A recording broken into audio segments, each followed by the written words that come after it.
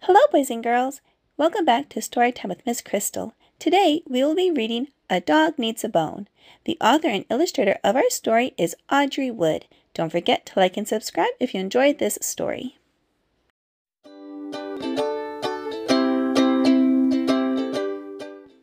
Mistress, kind mistress, please give me a bone, and I'll stay by your side. No more will I roam. A wheat bone, a treat bone, a toy bone, a squeak bone, an old one, a new one. I simply must have something to chew on. Will my mistress please give me a bone? I'll sweep your floors. I'll answer your phone. I'll treat you like a queen on a throne. I'll never chase cats or howl at the moon, or dig up your flowers in the hot afternoon, or play with the paper in your pink powder room. If my mistress will please give me a bone. Oh no, where did she go?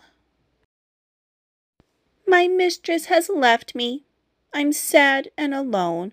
What will I do when she is not home? I know. I'll snuggle the scarf she dropped on the floor. Then I'll nap on her bed and have a good snore. What's that? Woof! Could it be her car door? I'm home, she called. I've been to the store. There's something for you.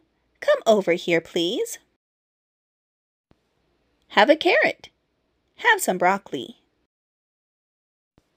Have some squash. A few peas.